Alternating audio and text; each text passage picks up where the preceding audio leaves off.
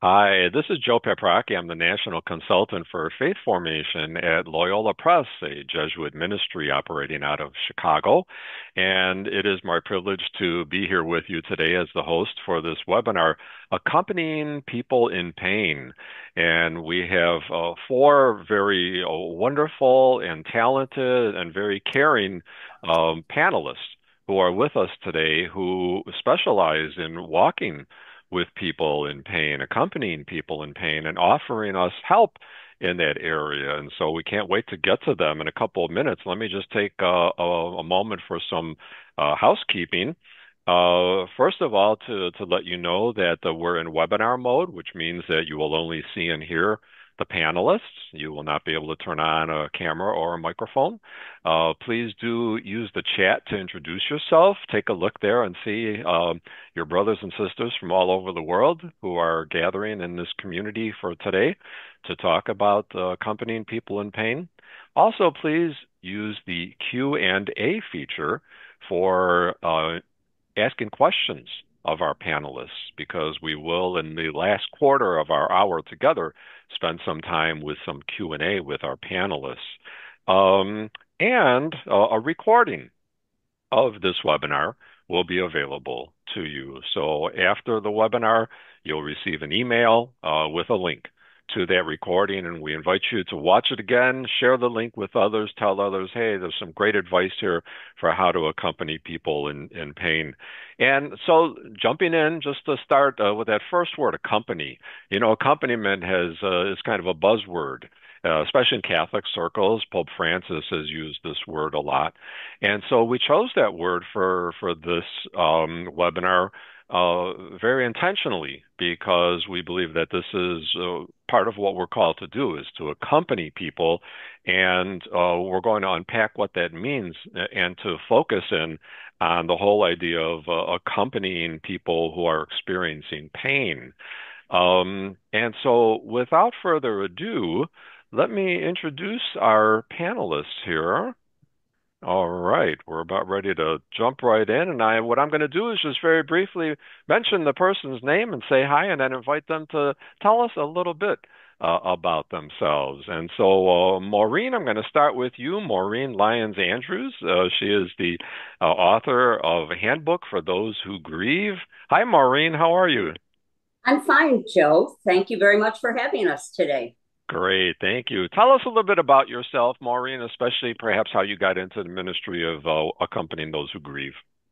Okay, that's great.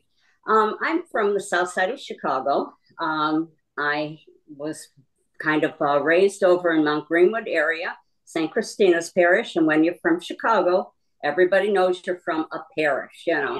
So everyone knows where St. Christina's is. And then I went to school at in Orland Park, St. Michael's. And then we raised our family at the parish of St. Christopher's in Midlothian. So I am a volunteer. I took a lead from the parish priest. We were having the program, Christ Renews His Parish, Yes. and everybody was asked, "What can you give? Is there anything that you give to someone else?" And so everyone went for a weekend of discernment, and I was drawn to the bereavement group. It just sounded like everyone was afraid and no one knew what to say. And I said, oh Mm. my gosh, I want to be part of that. I want to learn more how I can help others. And then once you find out your little forte, that's all that it took. It's just that one invite from the parish. And I said, yeah, I raised my hand. Let me help.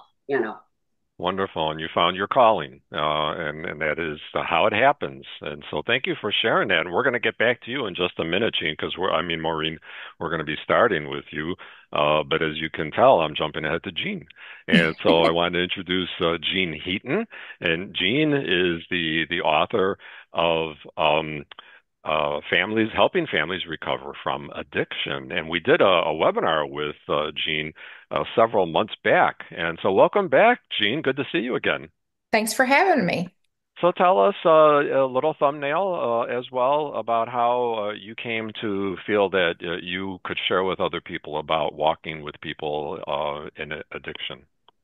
Well, I had an adult child that suffered from an addiction and or suffers from an addiction because it doesn't ever go away. But in my research to not do any harm, I kind of stumbled upon Ignatian spirituality and its parallels with the 12 steps, and was so impressed by the tools that are available to us that I knew nothing about, that I just kept studying, kept deep diving until I decided I wanted to share it with other people. That's So, wonderful, Jean, and we thank you for that, and we also thank you for your honest sharing because this, of all categories, requires a great deal of honesty, and you put yourself out there, and we really appreciate that to share your story, your firsthand experience with us, and we look forward to getting back to you in just a few moments to talk about how to accompany folks who are struggling with the pain of addiction. Let's turn now to Barbara Lee, who is the author of a number of books, but the one we're going to focus on today is Praying Through Pain. Hi, Barbara. Good to see you again. Hi, Joe, and hello from New York. I'm a spiritual director, and I came very late to this ministry. I had a career as a lawyer and a judge, and in retirement, I joined the Ignatian Volunteer Corps, which is an organization of retired people and empty nesters who do volunteer work among the poor in the context of Ignatian spirituality, and we meet regularly to pray and study together. And as I was delving deeper into Ignatian spirituality, I was attracted to spiritual direction. So I spent 3 summers at Creighton University learning how to walk with people on the spiritual journey. And in the course of that training, I came to realize that this late calling was no accident because I was and am called to minister to older people, primarily, not exclusively. Uh, Praying through pain is directed to a general audience because pain can strike anyone at any time.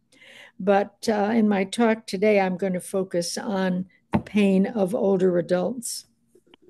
Okay. Well, thank you, Barbara, and we look forward to returning to you in just a few moments to talk about your insights about accompanying people with who are suffering through the pains that come with aging. On to our final panelist, well, Anne Kertz Kernion. Good to have Anne back again. How are you, Anne? Great, Joe. How are you doing? I'm doing great. Anne is the author of Spiritual Practices for the Brain. And while it's not particularly a book about pain per se, it certainly deals with lots of practices and strategies that are helpful for people experiencing pain. And we asked Anne to talk about the experience of the pain of stress and anxiety. So, Anne, just tell us a little bit about yourself and how that focus is going to be your forte today. Thanks, Joe. So my background is in science, positive psychology, and theology. And what I love is the intersection of those three disciplines and how there are practices that each one recommends to keep our bodies and brains healthy.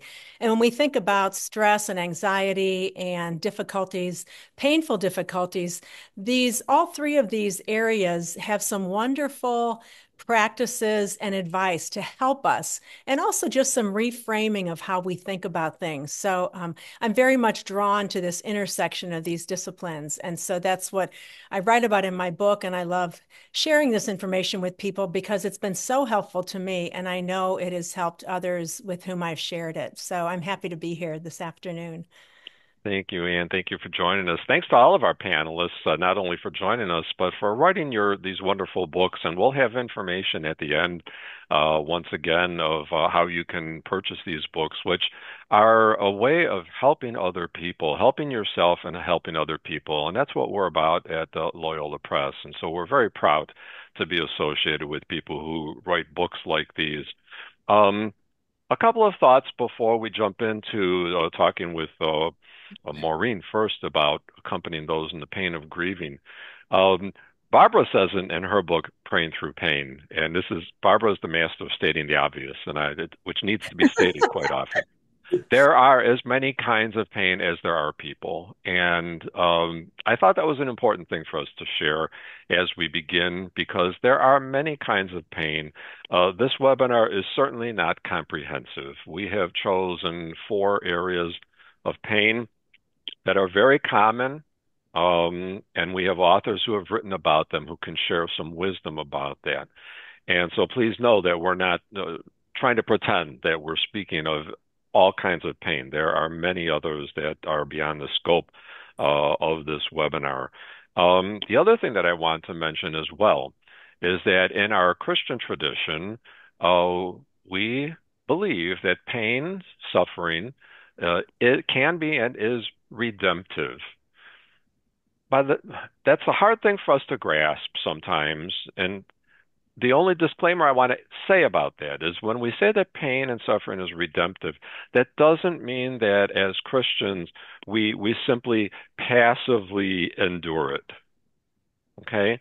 God does not will that we suffer, and God wants our suffering and pain to be alleviated.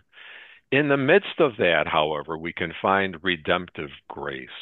And so to have 4 panelists talking with us today about how we can help to alleviate suffering is what God wants. God does not want us to suffer. And so keep those in tension with each other. The fact that we are called to alleviate pain and suffering, but also at the same time how in the midst of these examples, of these experiences, we can find grace and redemption. I just thought that was an important disclaimer to add in some ways. But let's jump into our first topic. And we're going to talk to Maureen right now, who wrote Handbook for Those Who Grieve. And Maureen, you have a very significant quote in your book. You say, "Death strikes. Your life is shattered. Tranquility and order are replaced by chaos and confusion. Yesterday's gone, it will not return. In its absence, you begin a new and mysterious journey, a journey through grief." All of us, I know, can relate to the notion of grief. This has personally affected me in the last 3 months. I have attended between 6 and 7 wakes and funerals of people who were close to me, and so grief is a reality for us. It's a part of my life as well. But you wrote this book because of the ministry that you entered into. So, Maureen, talk to us about what we need to understand about the pain of grief. Oh, thank you very much for the question. Marty Oz and I are co-authors of the book. And when we started to do the book on grief, we did not want it to be a real heavy book about $25 words. And then you have to have a dictionary to find out, well, how am I supposed to feel? What is the terminology now? Nobody's getting to what I feel inside.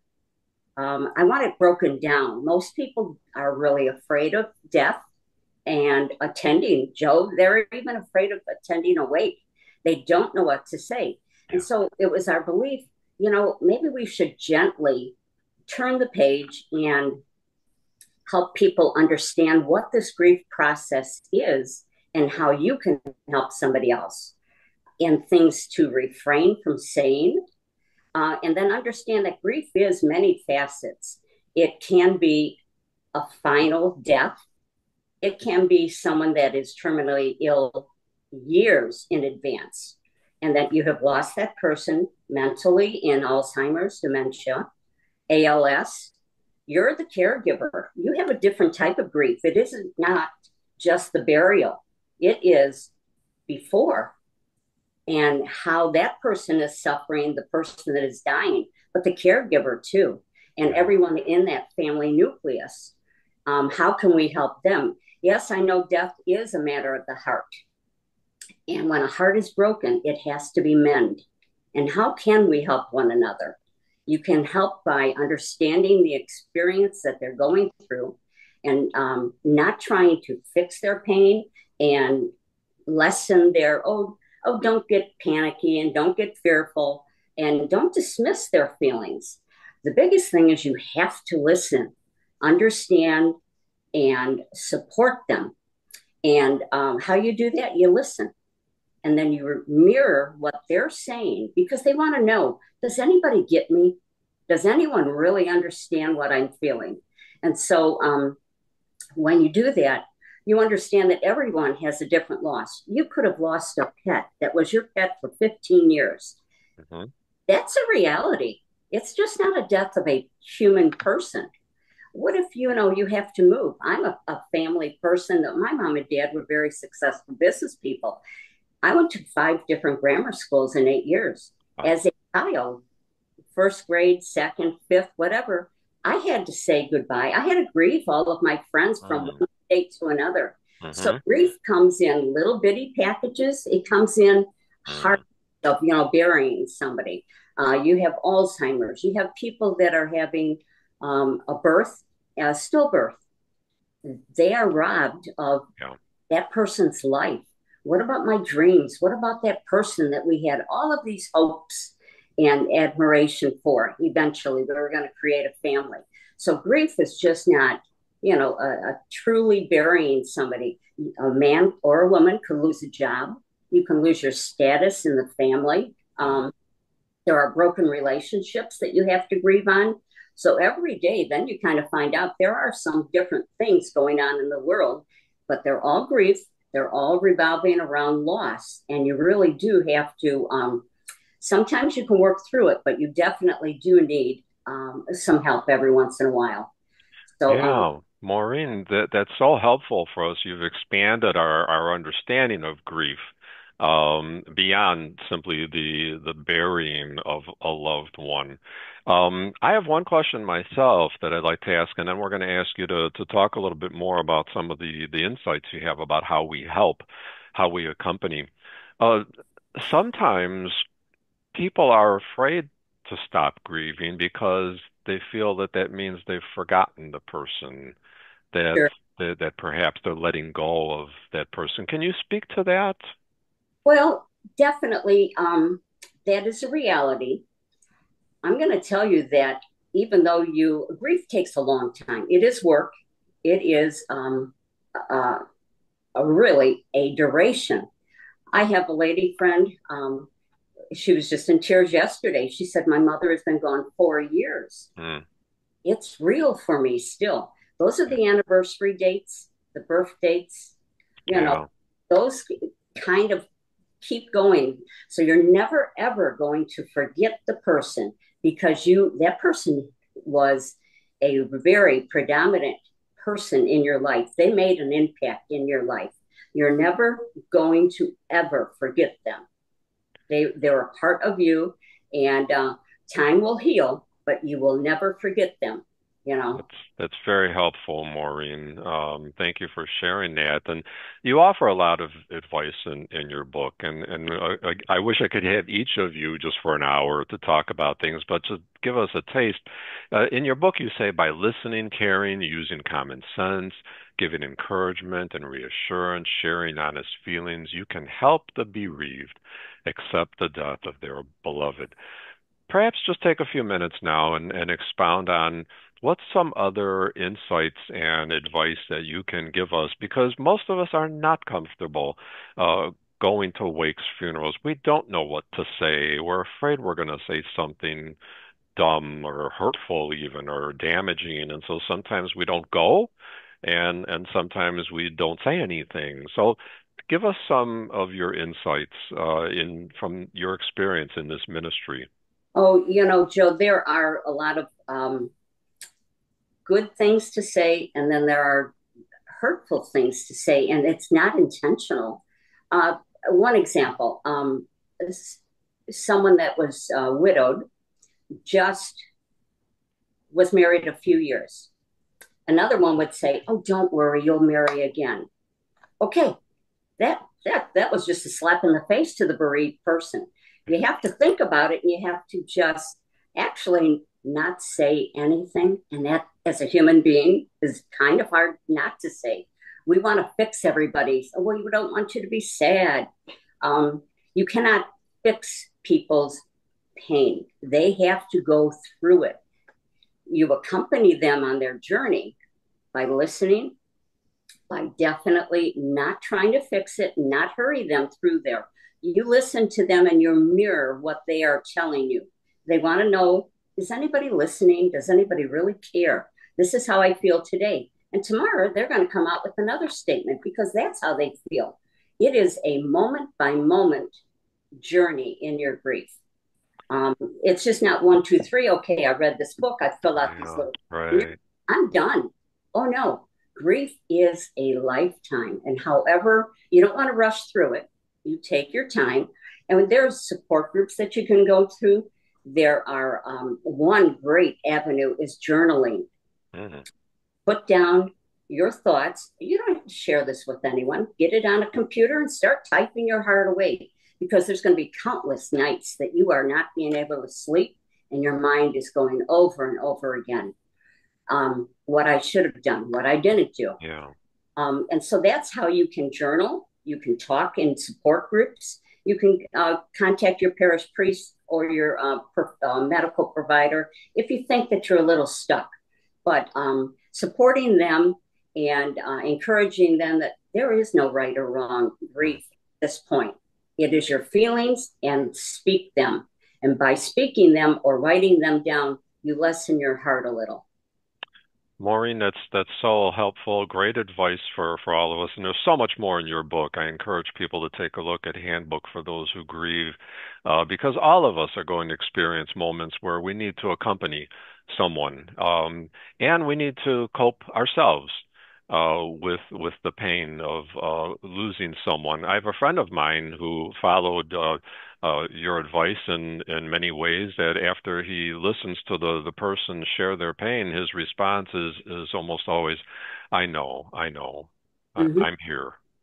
That's all he says. He acknowledges that he heard, that their pain is real, and that he's present, instead of trying to explain or respond and so on. And so mm-hmm. those are the kinds of strategies that you offer us in your book.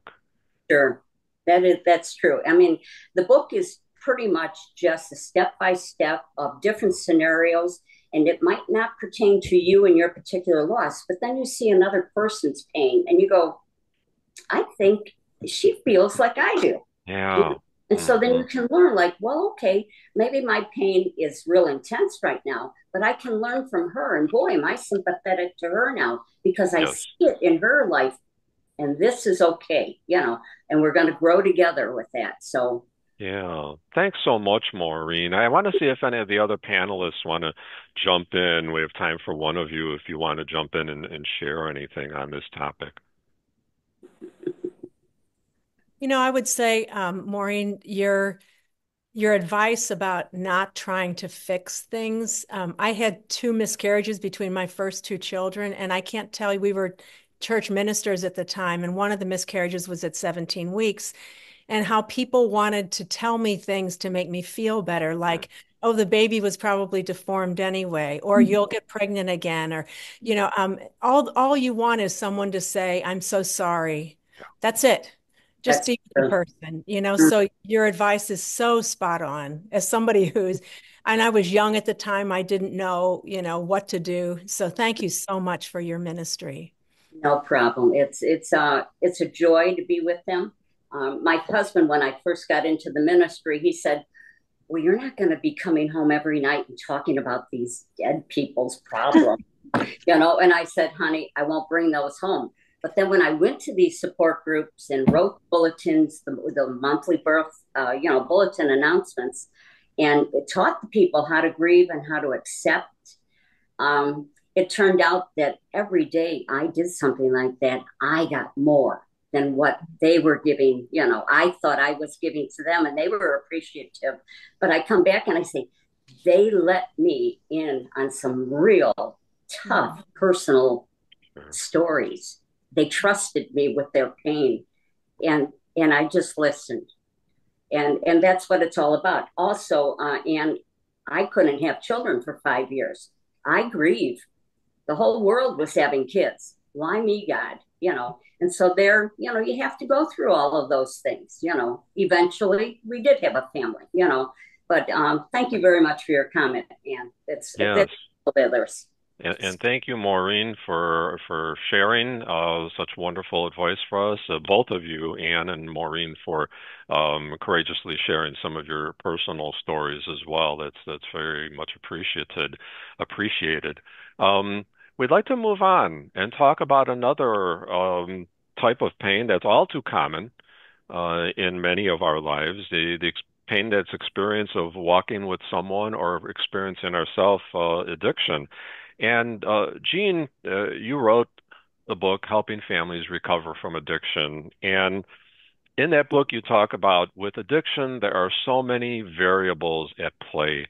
We grasp at straws, trying different things to fix our loved ones. And I get the sense that if I recall the rest of that page, there's a big but coming there after saying we try to fix ourselves. However, but you offer a lot of personal experience in this book. Talk to us about the pain of addiction and what we need to know as we approach this reality. Okay. Well, ironically, both for the addict or alcoholic and the family member, we try to avoid pain. The person that's suffering with an addiction uses a substance or an action to avoid their pain, and the family member tries to fix and control to avoid their pain. So, pain is the cost of admission for recovery.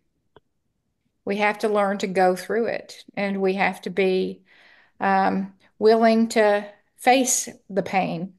We have a lot of acronyms and 12-step rooms, and one of them is fear. And um, some people will say it's false evidence appearing real. But, Mm. Later on, we'll say it stands for face everything and recover.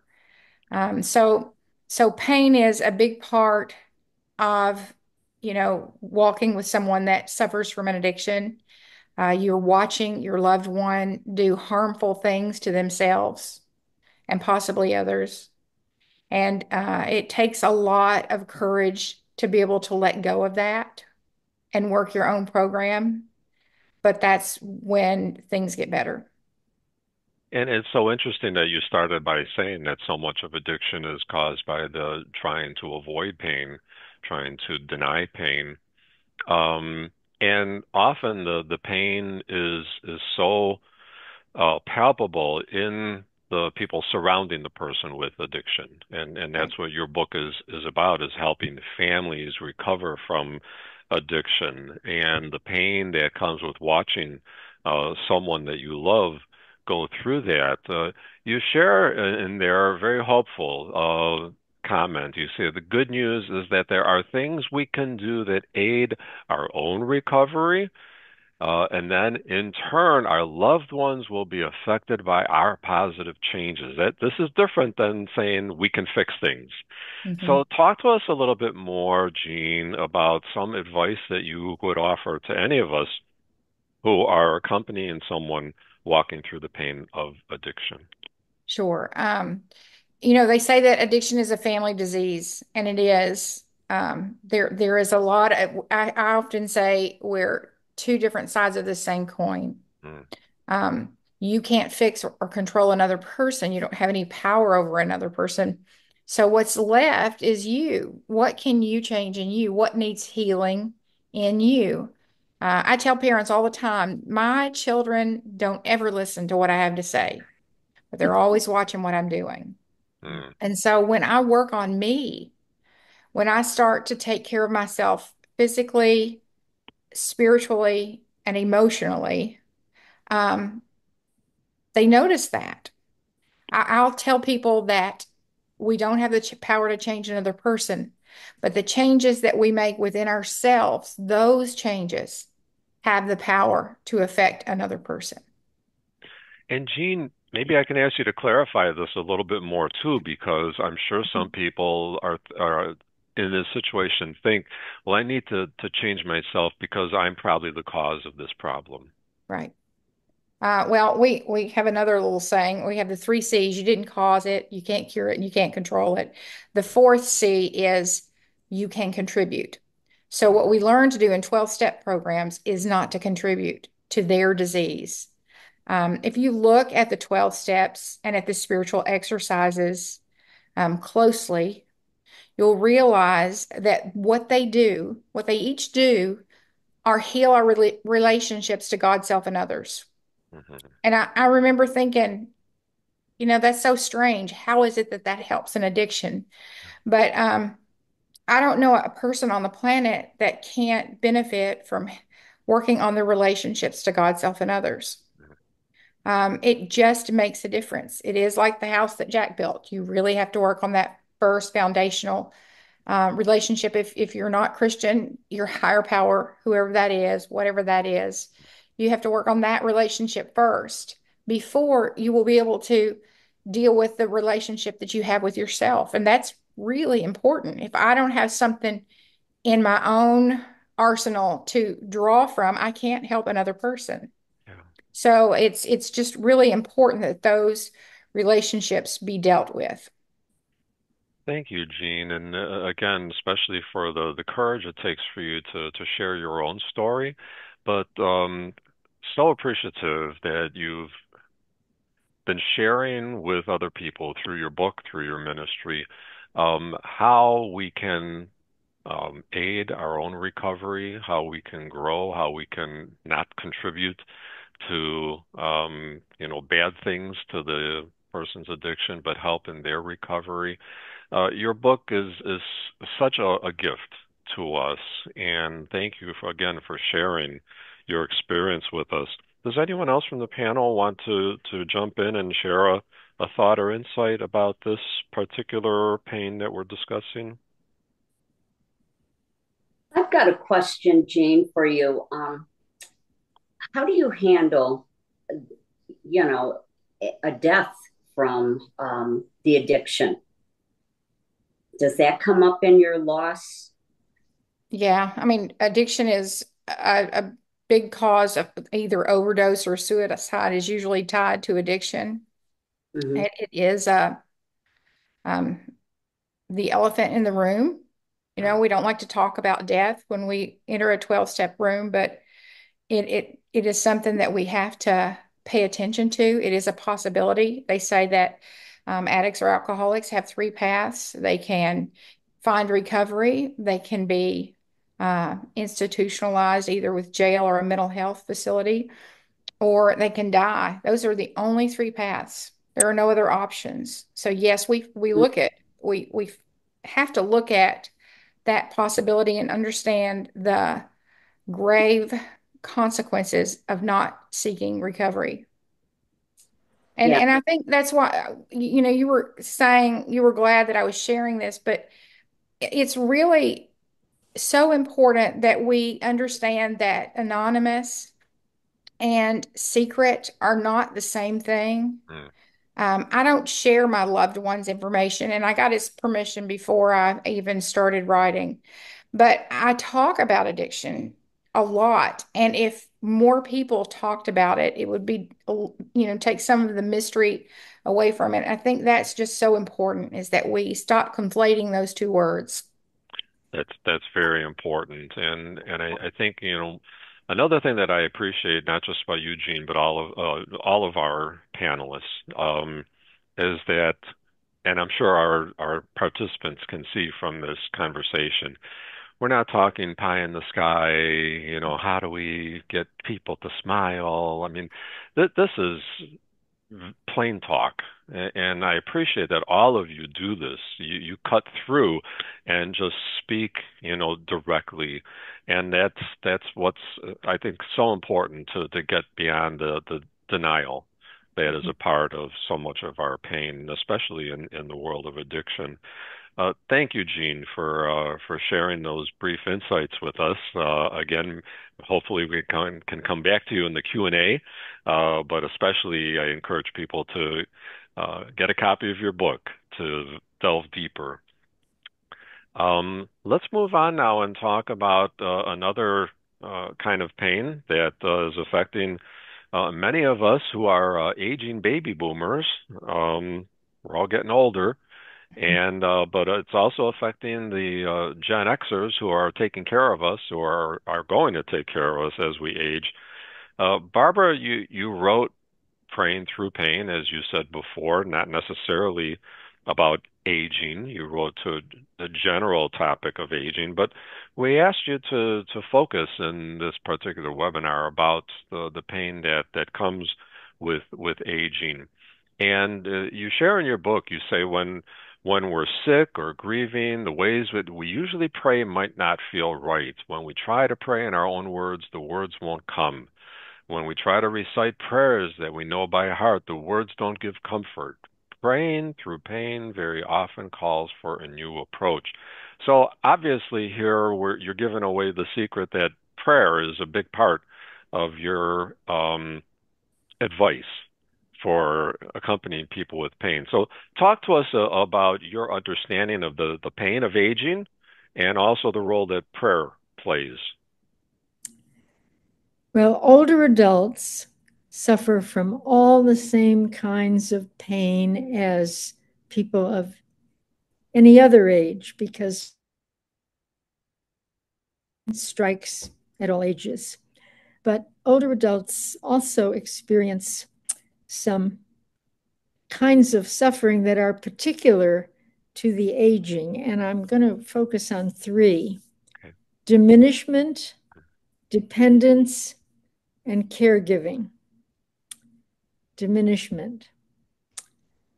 We have mobility limitations.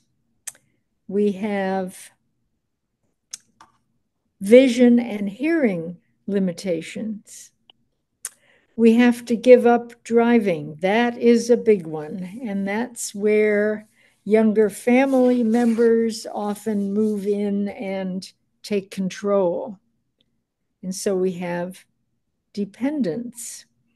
When a person who has been self-sufficient for a lifetime suddenly needs a ride to the doctor or to the hairdresser and may soon need a caregiver.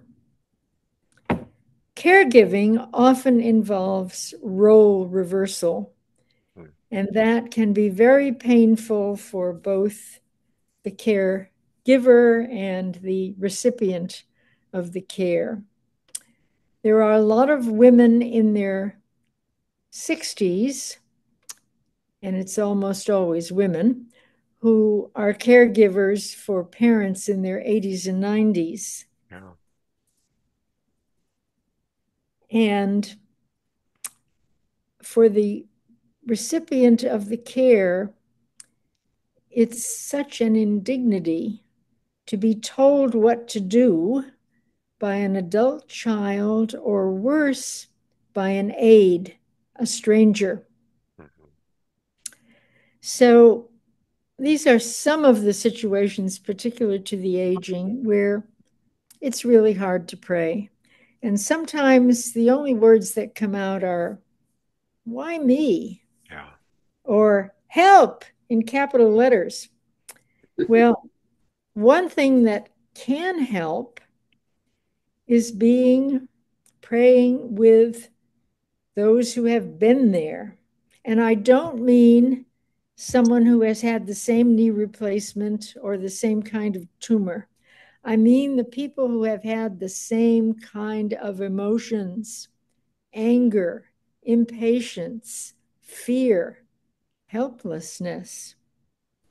And a great place to find these people is in the Bible, which has a great many stories of people who experienced all these emotions. And praying with pain introduces you to some of these people. For example, the chapter on impatience suggests praying with Psalm 13, which begins, "How long, O Lord? How long, how long?" Yeah. I think a lot of people can relate to that. And the chapter on grief invites the reader to be with the mother and friends of Jesus during that interminable Sabbath after the crucifixion and share their deep sorrow. They didn't know how the story ended. Mm. Barbara, thank you so much for helping us to understand more about the pain of aging, and especially those three areas: diminishment, dependence, and caregiving. As soon as you said that, I thought back to when my mom was in the nursing home before she passed, which is going on 5, 6 years now. And I remember particularly one time when I visited her and she was being brought out of her bathroom by the caregiver. And my mom was very much embarrassed. And she said, she just shook her head and she said, "I used to wipe your bottoms. And now," and she didn't have to finish. And so, I find myself in one of those situations now where now I'm accompanying someone in the pain of aging, my own mother. You have some insights to share with us about how we can do that. Please share with us. In accompanying people in pain, I have two keywords: listening and compassion. And I'm so glad that Maureen talked about listening, because that just helps us all to understand that this is something that applies to all kinds of pain. People need to be listened to. Now, listening, truly listening, isn't always easy. We want to interrupt. We want to ask questions. We want to contradict. We want to minimize problems. Don't do it. Listen with your heart. Don't be afraid of silences. Don't take refuge in small talk. And please put away your phone where nobody can see it. Let the person know that you are fully present to them. And believe me, they will know. You can't fake it. So that leads to compassion, because obviously they're related. You listen with your heart. You're already showing compassion. Now, what is compassion? It's not pity, "Oh, you poor thing." And it's not really empathy, where you're trying to understand the person's situation, although that's a very good start. But in compassion, you're really trying to feel what the other person is feeling. You're trying to put yourself in that person's shoes so that you can truly understand the experience. And that isn't always easy either. And I think compassion is a grace. And I tell people to pray for the grace to be compassionate. And having said that, I want to give some practical suggestions about how to be compassionate. The first is to avoid platitudes.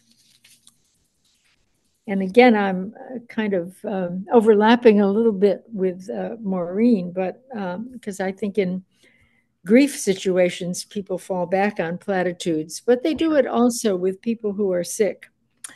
I know how you feel.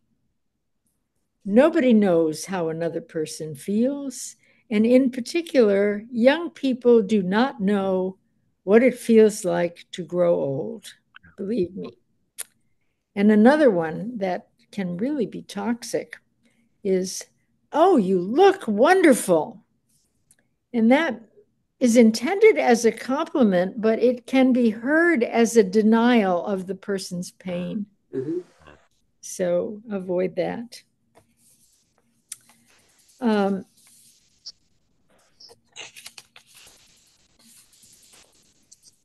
Excuse me, I had a third one here. Oh, this is embarrassing. I had a third one. Okay. And I can't find it. But the final thing is to not to be more controlling than is necessary. Now, if a person has had a massive stroke or is in the later stages of dementia, they're not able to participate in the decision making. But most situations are not that extreme. So I say this particularly to the adult children of sick people. Respect their personality, respect their individuality, consult their desires whenever possible. Don't just give the indignity of making all the decisions for them.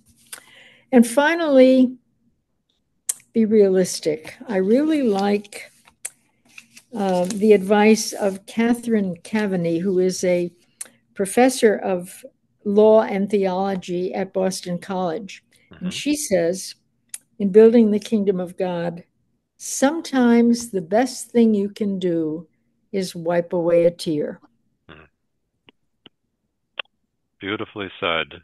And Barbara, I'm so glad that you talked about compassion. It was actually the word that I was looking for in the opening slide when I was introducing the four of you panelists, that you are four women of great compassion. That's a powerful word, and thank you for the advice that you shared, the insights, because all of us are either dealing with this now or will be dealing with it at some point in our lives. Does another panelist have anything you want to add briefly to this conversation? I'll say that, kind of the common theme that, I hear in all of these things is when we accompany, there are things not to do and things to do. But I think understanding that accompaniment might offer courage to the person that's suffering. If they don't have the courage and you're standing by them, it might help them to be brave enough to do what they need to do. At least that's the case in recovery circles. That's what they say. Take it to your sponsor, because your sponsor's been there before, and they'll loan you their courage until you have your own. That's great advice, Jean. I remember when my mother-in-law passed away, and my wife was asked to say a few words, eulogy after communion, at the mass, the funeral mass, and she asked if I would come and stand next to her. Not to say anything, not to do anything. She just wanted that some strength next to her, someone that she could find strength from. Mm-hmm. So that's wonderful advice. Thank you, Jean, and also Barbara especially. And I'd like to turn now to our last category for this conversation. We're going to talk to Anne Kertz Kernion now, who wrote the book Spiritual Practices for the Brain. And Anne, while your book is not specifically about pain, as I mentioned before, you offer so many great insights that are directly related to pain, and we're going to talk about pain that's associated with stress and anxiety in particular, and this of course is something that is becoming more and more real for many people, and especially many young people today. And we can be tempted, again, as Barbara was saying, we can be tempted sometimes to trivialize this and just tell people to chill. Okay, you're stressed out, just chill. But there's a lot more to it. So please talk to us first of all about your understanding of the pain of stress and anxiety. Thanks, Joe. What's remarkable is I wanted to start my little section here by talking about the fact that when we accompany and support, another person who's in pain, we actually wind up lessening their perceived pain level.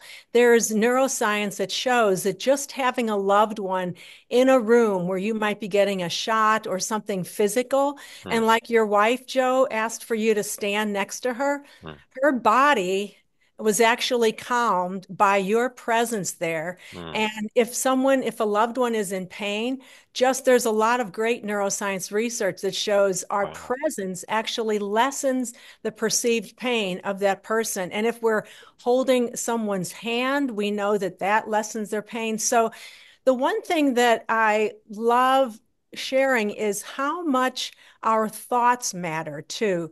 Mm, Often our stress and anxiety is simply occurring between our ears here. That we can be, say, in a traffic jam, or we can have something occurring to us and we are all stressed out. But say we're in a traffic jam and we're going to be late for an important meeting. We're stressed because we want something to happen, but our stress levels increasing and increasing and increasing, and our anxiety that ramps up is not going to make that traffic jam any lighter, or the cars aren't going to move any faster. I always mention that, there's traffic on the other side of the road that might be also in a traffic jam. You're not caring about that. You care about what's happening to you, and mm, because it's important to you. So often just reminding ourselves we are stressed and anxious because we care deeply about what it is we are stressed and anxious about. And just reminding ourselves, like William James said over 100 years ago, the greatest weapon against stress is our ability to choose one thought over another. So teaching ourselves to be much more aware of our thoughts winds up tuning our stress and turning that stress down. And the other piece too is that it's important to know that often our thoughts can't control our stress. We need to use our bodies mm, somehow. So in my book on the breath and on the silent prayer, I talk about how important it is to use either breath practices. In my chapter on nature, I talk about how helpful it is just to go outside and move around trees, or just seeing the clouds in the sky, using our bodies to move a little bit, or to just simply focus on our breath. The word breath is in many languages, like in Latin, it's the word spirare, which also means spirit. So mm. in Greek, the word pneuma means both breath and spirit. So there's this connection between Yeah. our breath and our spiritual life. So when we are breathing, we are also connected to the spirit. And so just reminding ourselves that God is present with us through our breath. And we know that if we take moments throughout the day simply to pause and take a breath, that tamps down our nervous system, allows our bodies to heal if it's something that we need to get over, an illness, etc. It tamps down inflammation, it raises our immunity. We want to practice this, though, a little breath practice, maybe more frequently instead of long periods, because we know that frequency is more important than duration. We're changing our brains, and we want to make sure that we do this frequently.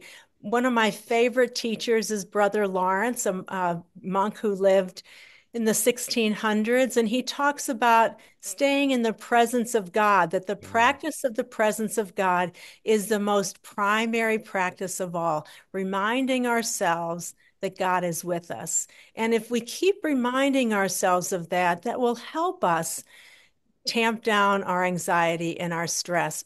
But being mindful of what those thoughts are, and then learning to let them go through prayer, through the breath, just diverting our attention to God instead of ruminating over what it is we might be thinking about. When we're in pain, the pain may take us. And the latest neuro that much pain is simply brain connections that are telling us, giving us information, which may or may not be physically derived. But it's not that the pain is fake. It's just that our brain is trying to protect us. So if we can learn to train our brains to take some moments, take a deep breath, let go and let God, that will often be a great way to alleviate some stress and some anxiety. And go ahead and lead us through a brief example of that. I'm a I firm will. believer in this notion of taking a deep breath. Show us Yeah. a practical way that we do that. Sure. There's two of them, and we'll just do each one very briefly. One of the pieces that neuroscience tells us is that the 4-6 breath or the 4-8 breath, breathing in through our nose at the count of 4, and then lengthening our exhalations, either to the count of 6 or 8 or even longer. We know that extended exhalations tamp down our nervous system and bring us a great peace. So what I do is teach people to say, let's sit in say to yourself, I breathe in God's love. I rest in God's peace. I breathe in God's love.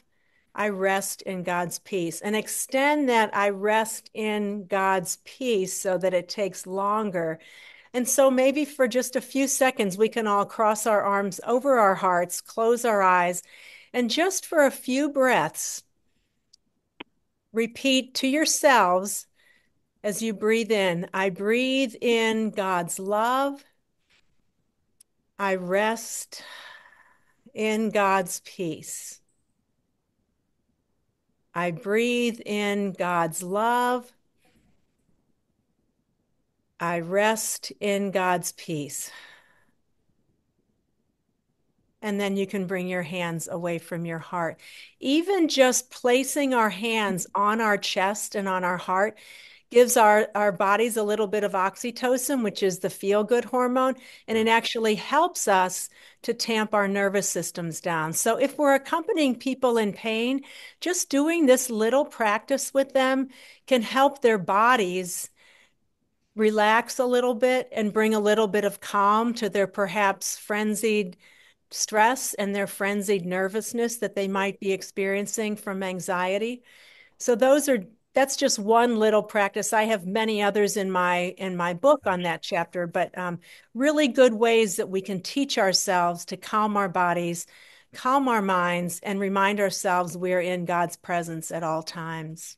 Your book is chock full of ideas like that, and it's so helpful. And what I love about it is that it's grounded in science, it's grounded in research, and it's so important, especially to our young people today, who sometimes are tempted to dismiss religion in favor of science. And what you're doing is bringing them together and saying that many of our spiritual practices are grounded in science, that they actually have an effect on us. And thank you, Anne, You're for welcome. sharing those. And again, there are just so many in the book, and I love to sit through. I've sat through your presentation several times, and I'm just always, I go home like, I got to try this. I got to try these. So great suggestions, practical suggestions. But it's time now for us to go to Q&A and to see if our participants have some questions. I'm going to invite my colleague Denise to come back up now and to share with us any questions that we have for either a specific panelist or for the panel in general. Denise? Okay. I think this may start with Maureen on this one.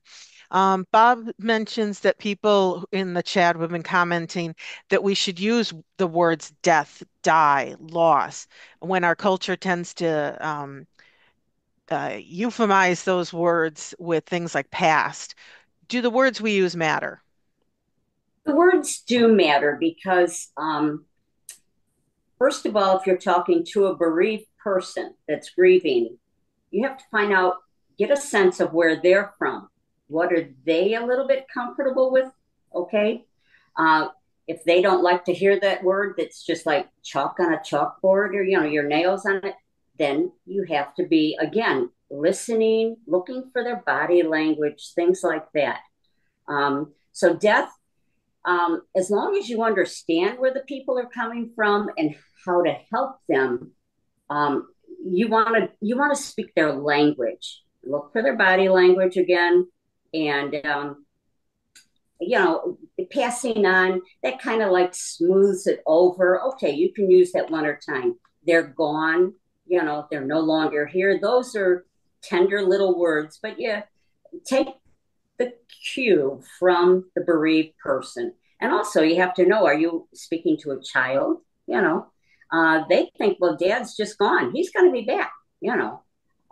There's all sorts of ways that people get things a little bit mixed up. Very helpful. Next, Denise. Yes. Paula asks, with all the pain the panelist witnessed, what do you do for self-care? Anyone? It's very hard to follow our own advice. I have to share that my brother committed suicide 30 years ago. So what do? Yeah, you fall apart. We all fall apart. And what do we need? We need each other. So yeah, you have to go back to the books and kind of say, okay, I got to be good to myself. It's a hard road, but it will get better. And treat yourself as you would a good friend. I have a whole chapter in my book on self-compassion. And think about how a good friend would talk to you. Talk to yourself like a good friend would talk to you. And just the question. Basics. Go ahead, Jean. Just the basics that we have an acronym HALT. Am I hungry, angry, lonely, or tired? Notice what you're feeling and take care of any of those needs. Mm-hmm. Thank you. What a great question. You have another one, Denise? Yes. Tick asks, the hardest thing for me is to leave a person alone in pain, like an elderly relative who cries when I have to leave. Any thoughts on how to depart well when emotions are so high?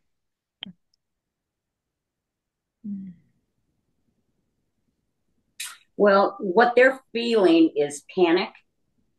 They've got fear.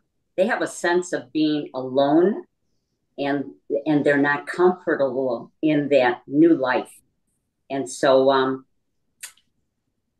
I think you have to reiterate that things will get better. Okay. Yes, death is here, whether they're healing, a health issue, or a pass of someone like their spouse that's died or something like that. It's that feeling of helplessness, and just reassure them that you are not alone.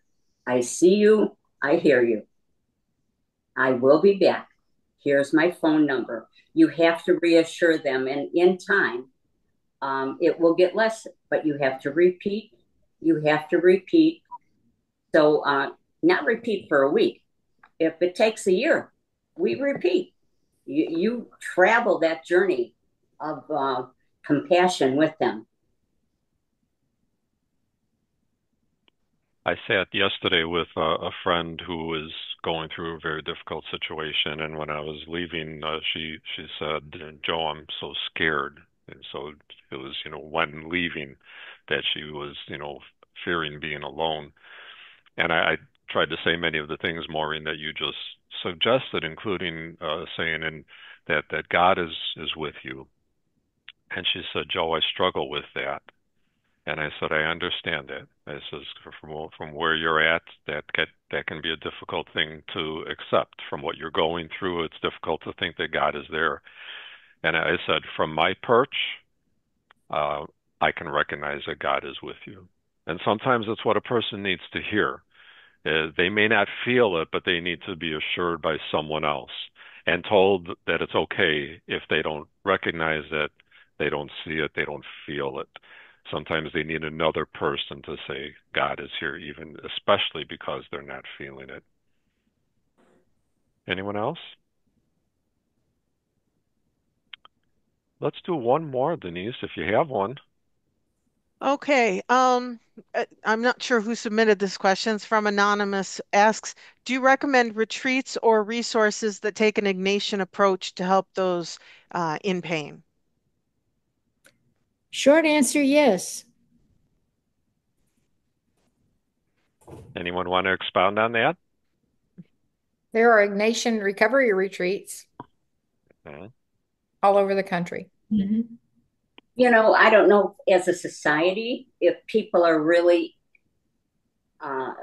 they want to put themselves out there. They're vulnerable, and sometimes they want to do it by themselves. A retreat might be a big leap of faith, whereas a small little conversation with a therapist, a parish priest, a bereavement minister in the parish, that might be their starting point of their comfort level when they grow, and then they might want to go into a retreat type thing. But I know I would personally, I'd shy away from that. I don't know, 20 years ago, no one went to a therapist. It was, like, oh my gosh, you have to go to a therapist. You must be crazy, lady. Now we understand that self-help is what we all need. We have to recognize that when we have to reach out to each other. So I think just a lower level, do a lot of journaling, speak to people, and again, just keep telling your story. In your story, you will get your strength. You will gather your faith back because you are not alone. Like Joe said, they have to hear somebody hears me, somebody sees me. Okay. I'm scared to be alone, but it will get better. And it's going to take a long time. So let me, if you don't mind, as somebody who leads retreats quite often, once or twice a month, I would say the one thing that people often are a little bit nervous, like you said, Maureen, about going, but they bring a friend. And everyone, almost to a woman, mostly it's women who are on my retreats, leave with such comfort from sharing what they feel with others. When we connect with others, we just find, all of us know, we find so much comfort most of the time. And, the retreat settings, if it's done well, really nurtures this community, and people go back with this great big well of support and feelings of being listened to. So, but if people are really a little bit worried about going, bringing a friend is often the first way to do that if you do want to go on a retreat. True. In our parish, we brought in a group called Joyful Again, and that came into the parish for widows and widowers. And they didn't want to go to a retreat. I want to sleep in my own bed, but they come in the morning. It's a 2-day retreat. You have your sharing, you have your meals, and then you look at somebody and go, I think I'm a little bit better along in my grief than this person, but I was there, And so, yes, you can feel the support of somebody else, and there is value in that, And you have to be almost ready for that program, but a retreat is a good idea. Well, excellent. I'm conscious of the time. I wish we could take more questions and listen to the four of you. Denise, thank you for leading our Q&A. But we are out of time right now, and so I want to thank our four panelists for the wonderful job you did in this webinar, your wonderful books, which are on the screen. I'm going to tell people in a moment how they can get these, but also for your great compassion. And I'm glad that Barbara brought that word to the forefront, because compassion is at the heart of accompanying people who are experiencing pain. And you did such a wonderful job of sharing that. And your books are just packed with much more compassionate insight and advice. So I just want to thank all four of you for being with us during this time, and hope to see and speak with you again sometime soon. But let me tell people about your books. They're on the screen. And so we start with the Handbook for Those Who Grieve by Maureen, and you can see each of the books has a QR code which you can go to, or if you look on the left, you can go to store.loyolapress.com or go to our customer service 800-621-1008. From Barbara, we have Praying Through Pain. From Jean, we have Helping Families Recover from Addiction. And from Anne, Spiritual Practices for the Brain. These are four books that are written by compassionate women who are sharing real-life strategies, insights, and wisdom to help us accompany others in pain. And I think it's important for all of us to know going forward that everyone is carrying some kind of pain. And we just talked about four kinds today. And so I can't thank our panelists enough. I can't thank all of you participants enough for spending the time with us and now going forward and bringing that compassion that comes to us from the love of God through Jesus Christ and the Holy Spirit to bring to the world that is in such need of this compassion and of the alleviating of pain and suffering. The recording will be available very soon at loyolapress.com, as well as by email to all of you who have registered. Thank you, panelists. Thank you, participants, and may God give us all the strength to truly accompany those who are walking in pain. Until next time, I'm Joe Paprocki. God bless. Amen. Thank you. God bless everyone.